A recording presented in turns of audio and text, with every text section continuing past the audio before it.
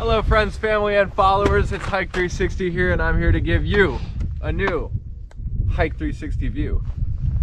I'm at Glacial Park right now in Ringwood, Illinois, and that's in McHenry County. Dad and I are going to go on a 5.2 mile hike today. I think there's 1 or 2 loops, but Glacial Park is significant because cool things called kames, and we're going to be hiking along the 2 that are here. So Camelback Glacial Kame is one of them, and we've got Glacial Kame, and I think that might be the 2, the Glacial Kame and then the Camelback Glacial Kame. But these are the ridges that were formed by the glacial movements that happened. So yeah, here we are. We're at Weedrick Barn. That's the start. That's the trailhead. That's the start to our hike. It is February. There is snow on the ground. We have our snowshoes on, and we're gonna go kill this hike.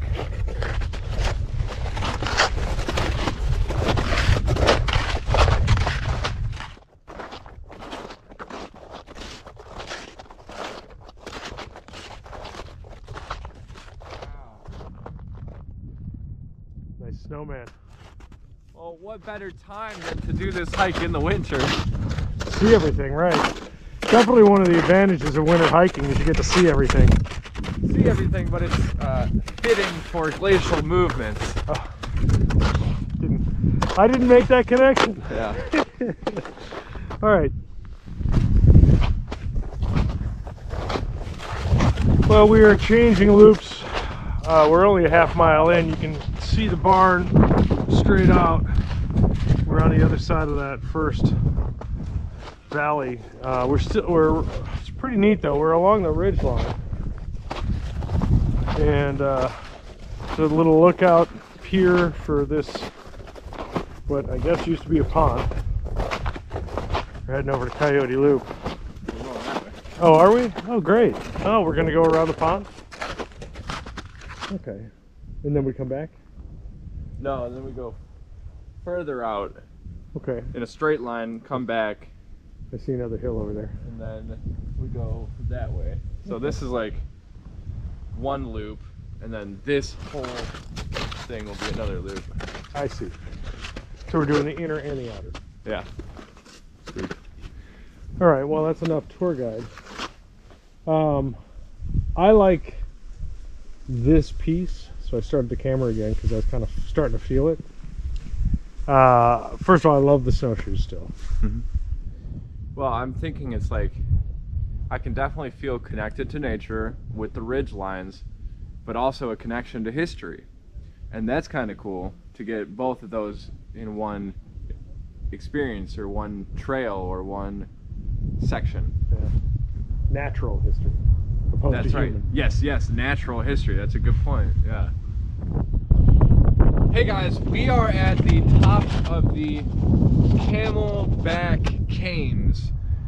It is one of 2 prominent ridges at Glacial Park Conservatory, or conservation area. It's spectacular. I mean, seriously, you climb to the top of these mounds and you can see really far. They've got these waterways, these river systems happening over on this side. There's bridges down there. I mean, this is where you go to hike. This is so cool. This is such a nice vantage point that we're at right now. And really was not expecting it to be as beautiful as it is. But this is great.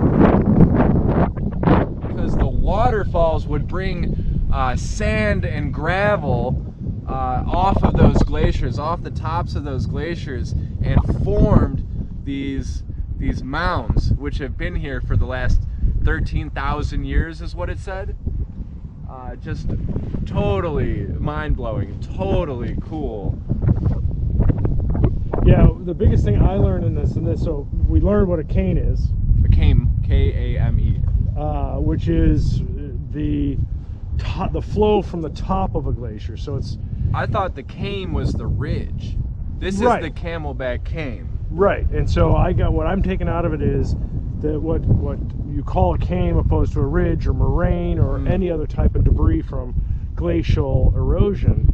This is what's dumped off the top of. Okay. We'll look it up, but I'm guessing this is what's dumped off the top of, opposed to being carved out from underneath. Carving or the just moving being left of boulders. behind. Right. Yeah, okay.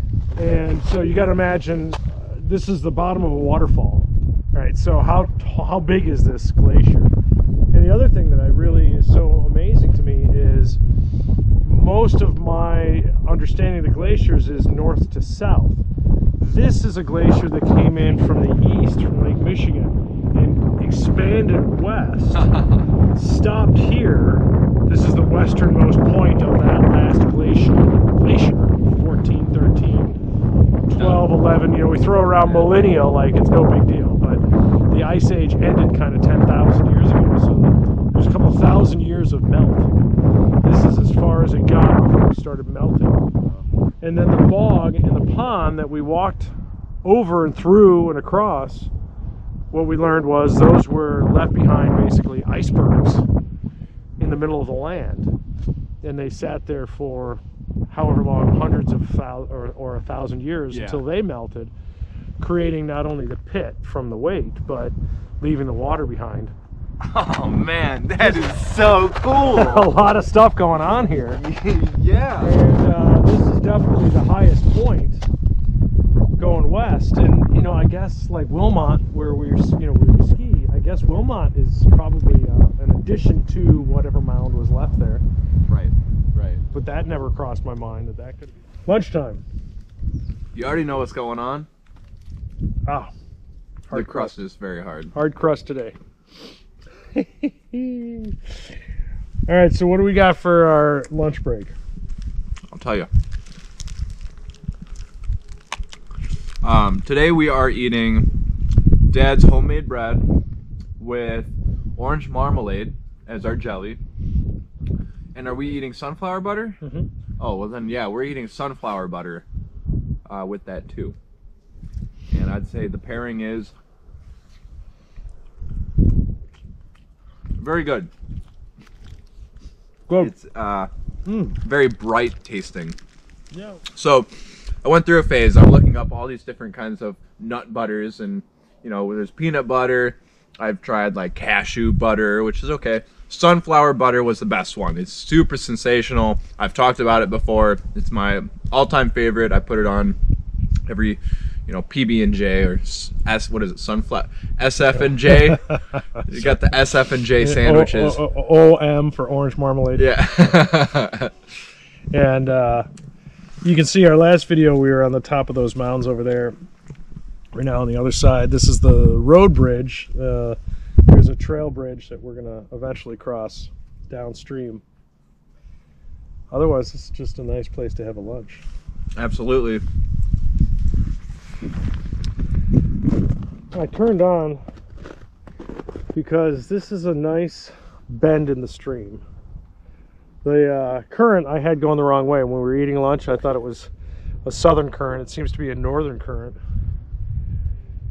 But this is a pretty nice hike. And from a fall or a spring standpoint, being able to sit here, there's a good breeze. There's benches kind of everywhere at these nice points. This would be a great hike in the spring or summer.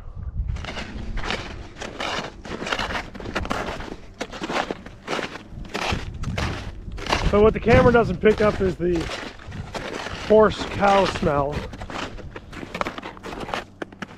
But I turned on right now because I feel like we're out west. I don't feel like so often I don't feel like we're in Chicago. But what about this? I love this stream. Just the way this stream is, the action of this stream feels very west.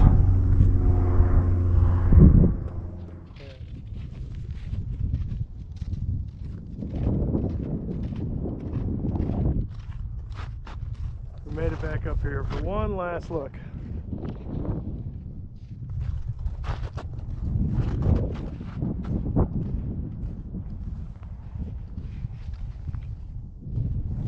We're going to go down around the bog.